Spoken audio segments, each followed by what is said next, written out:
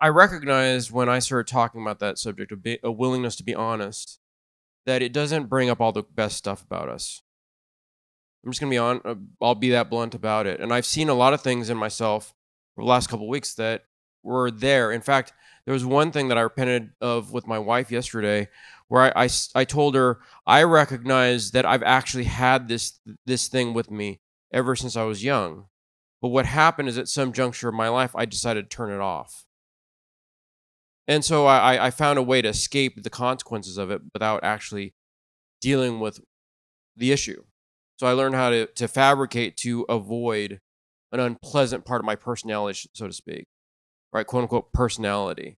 It was a defect, but it was something I hid. But there was something that I was talking to somebody this week. It was just came up in conversation. Somebody just asked me a question. And in that conversation, I said something that I've actually perceived before. And it was really interesting to find a scripture that helped me to solidify this. So I'm going to read the scripture, then I'll explain what I saw because it's clearly defined in scripture. It is in Mark chapter 3. It's very interesting the way this is.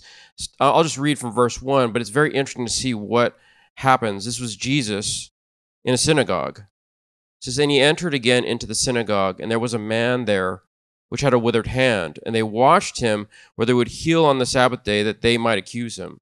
So their whole purpose was to accuse him. Right? The Pharisees were out trying to just trip him up. However they could get to him, they wanted to. And he said unto the man that had the withered hand, stand forth. And he said unto him, is it lawful to do good on the Sabbath day, or to do evil, or to save life, or to kill? But they held their peace. Now here's where this gets very interesting, is verse 5. This does not indicate that Jesus had an evil spirit, but he was actually angry.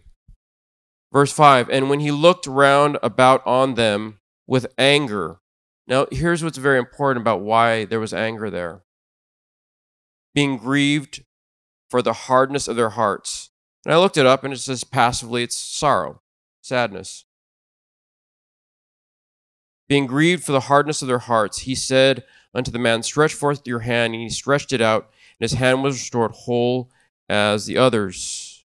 And the Pharisees went forth and straightway took counsel with the Herodians against him, how they might destroy him.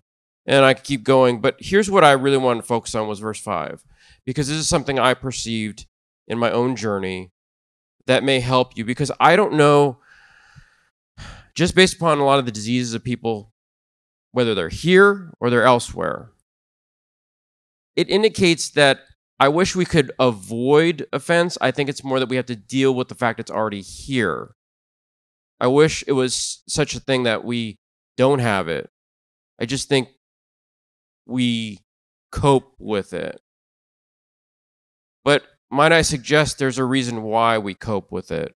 Is I believe that really there are only three basic emotions that I see most people manifest.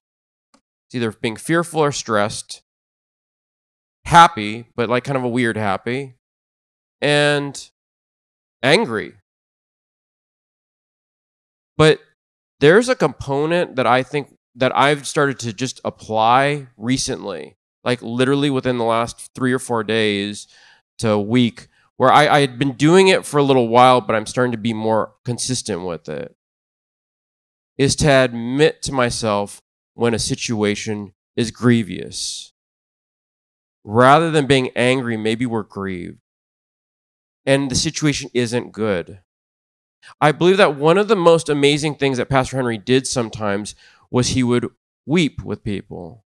But I think sometimes when he wept, it wasn't just that his tears healed them because he was crying and he had compassion on them, but he was letting them know that what they were going through wasn't good. But if it's normal to you, you don't know it's not good. There are a lot of people that I grew up with, and I know that people don't know me. I don't say, here's where I'm from. But, I came from Los Angeles. I rubbed elbows with a lot of people, most of them not the upper crust. And underneath a lot of the behaviors that I found when I would come across people who were, I'll use a diplomatic term, involved in a very illegal lifestyle. I'll use that, right? Doing things that were oftentimes violent and otherwise. When I would talk to them, they would sometimes tell me about things that were normal to them. But if you're really honest with yourself, this should never be normal to any human. The reason it was normal to them was because nobody told them otherwise. But more than being angry, they were sad. They just were never told, you could be sad about this. It's sad that you've lost half your friends because of violence. That's sad. It's not normal, it's sad. I'm just wondering if a lot of us have experienced a lot of things. Even right now, we're going through situations that are grievous.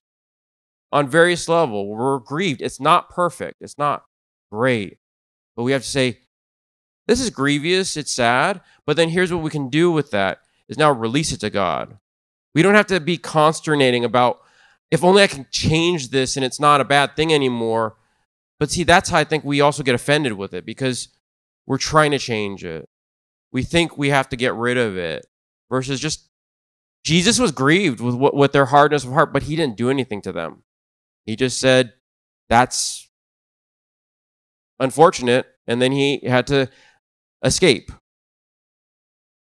Right? Because he did. He had to make his escape. And he also helped that man.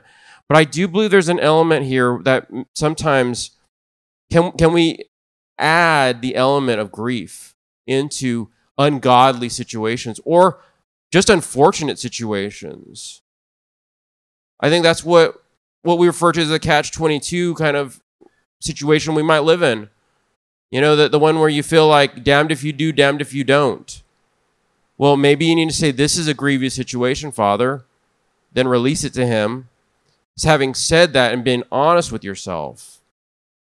And then trusting him to work it out. But I just thought that might help you, because I think the problem is we just get used to being offended about things because we don't realize that we can be grieved about things.